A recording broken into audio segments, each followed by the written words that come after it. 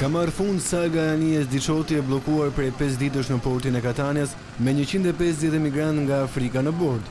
Të parët që kanë zbritur mes ditën e së shtunës kanë qenë 12 persona, të cilët kanë pasur probleme shëndetësore, ndërsa pak para mesnatës u larguan dhe pjesa tjetër e mbetur e emigrantëve. Duket se dorëzimi i qeverisë italiane për të lejuar zbritjen e të gjithë emigrantëve erdhi pas ofertave për ndihmë të ardhura nga Shqipëria, Irlanda dhe Vatikani, të cilët shprehan gatishmërinë për të ndihmuar Italinë pas heshtjes që vinte nga Bashkimi Evropian edhe pas kërcënimeve të vazhdueshme të ministrit Salvini. Por duket se një tjetër faktor ishte edhe revolta e qytetarëve të Katanias, të cilët u përplasën me forcat e policisë që kishin rrethuar portin e qytetit.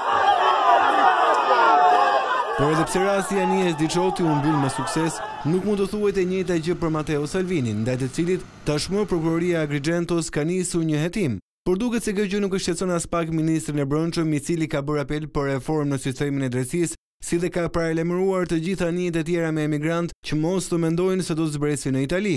Në të njëjtën kohë, ministri i Brendshëm italian ka falendëruar Shqipërinë për gatishmërinë për të ndihmuar në këtë situatë.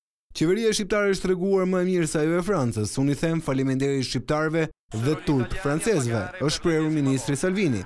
Ndërkaq që ende nuk dihet se kur do të bëhet transporti 20 emigrantëve të cilët do të vinë në Shqipëri apo me cilin status ata do të vinë në vendin tonë.